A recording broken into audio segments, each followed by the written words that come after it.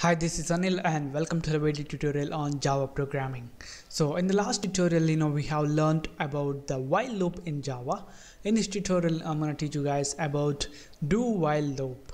So in the last tutorial, when we learned about the while loop, we were checking for the condition first, and then we were executing the body of the while loop if the loop continuation condition evaluated to true.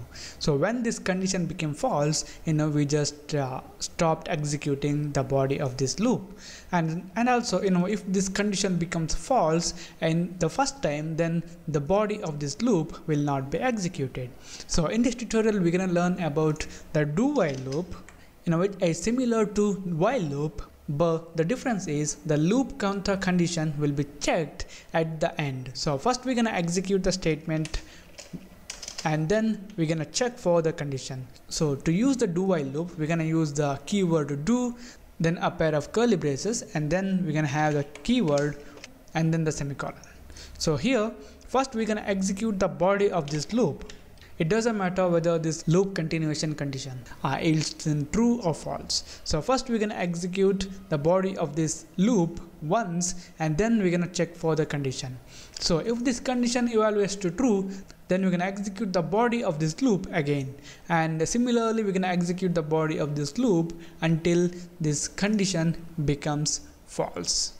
So the difference between this while loop and the do while loop is that in while loop we're gonna check for the condition first, and if that condition satisfies, then we're gonna execute the body of that loop. In do while loop, first we're gonna execute the body of the loop once, and then we're gonna check for the condition. If that condition evaluates to true, then we're gonna execute the body of that loop again. So you guys may ask me what is the use of this do while loop? So you can use this do while loop while displaying menu to the user. So you want to display the menu at least once, and you can ask the user whether you want to see this message again. If the user want to see that menu again, then you can redisplay that.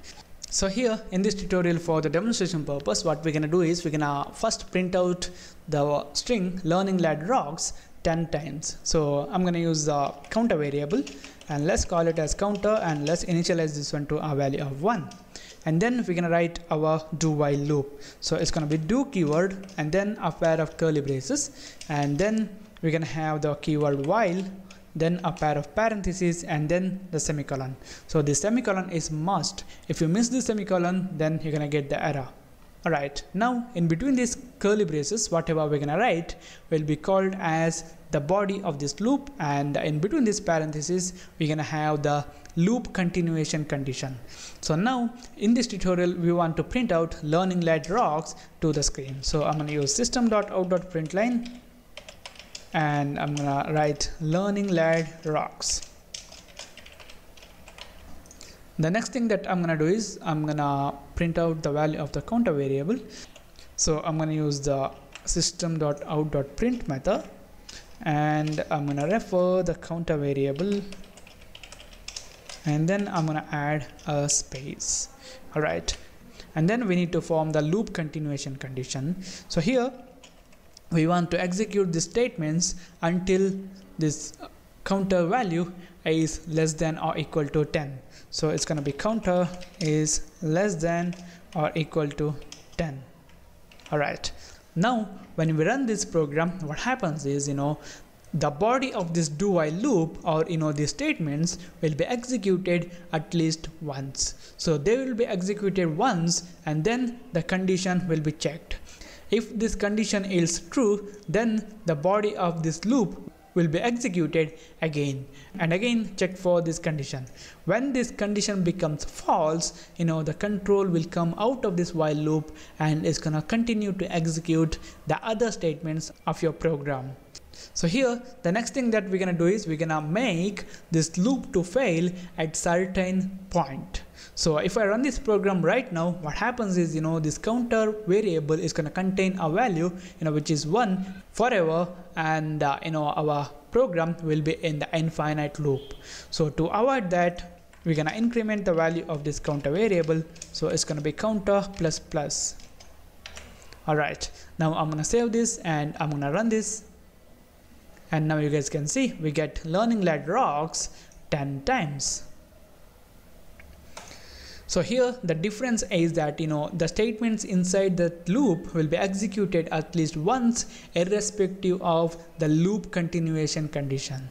So this loop continuation condition will be checked after executing the body of the do while loop once, and the loop body will be executed again depending on the outcome of the loop continuation condition. Alright, the next thing that I'm going to teach you will be used in the real world applications, which is for displaying a menu at least once, and depending on the user's input you're going to be displaying the menu again. So here I'm going to remove all the statements inside the loop, and also I'm going to remove this declaration and the loop continuation condition. So here we're gonna receive the input from the user, and that's why we need to create an object from the scanner class. So it's gonna be scanner, and let's name it as input, and it's gonna be equal to new scanner, and then we need to pass system.in, which I have explained in a tutorial about reading the input from the user. So here we need to import the scanner class, and after that what we're gonna do is we're gonna display the menu in our do while loop body. So I'm gonna use system.out.println, and let's say number 1 C programming, and just gonna copy this and I'm gonna paste it 2 more times, and I'm gonna change this one to 2, and it's gonna be C++, and let's change this one to 3, and let's say Java programming. So that's enough for our demonstration purpose. And then we're gonna have another println statement, and we're gonna ask the user enter S to see this menu again. So now when we run this program, what happens is the body of this do while loop will be executed once. So it's gonna print out C programming, C++, and Java programming, and then it's gonna ask the user, do you want to see this menu again? So if you want to see this menu again, you need to type yes. And now we're gonna take the input from the user, and we're gonna check whether the user has entered the value S. So if the user has entered the value S, then we're gonna execute this loop again. So here I'm gonna receive the input and check that input inside this parenthesis. So it's gonna be input, which is an object from the scanner class. Then we're gonna use the next line method, and then we're gonna use a method on strings, which is called content equals, and then here we're gonna have the content, which is yes. Now this input.nextLine method is gonna read the input from the user, and then the content equals method is gonna check for the input with this S. If the user has entered S, then it's gonna match, and then this content equals method is gonna return true. If the user has entered anything else, then the content equals method is gonna return false. So if the user has entered S, then this loop continuation statement is gonna yield true, and that's why this loop will be executed multiple times. Alright, the next thing that we need to do is we need to close our input, and that's why it's gonna be input dot close.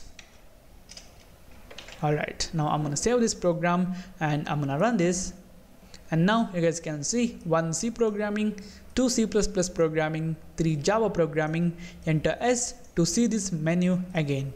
I'm gonna enter S, YES, and you guys can see the menu is displayed again. So it asks enter S to see this menu again. I'm gonna enter yes, and again you guys can see. And if I enter something else, anything else, anything other than S, then that's it, our program terminates. So this is it guys, this is about the do while loop in Java. Thank you for watching, and don't forget to subscribe to my channel, and also the source code of this tutorial will be available in my weblog learninglededucation.blogspot.com. So thank you for watching, and I'll see you in the next tutorial.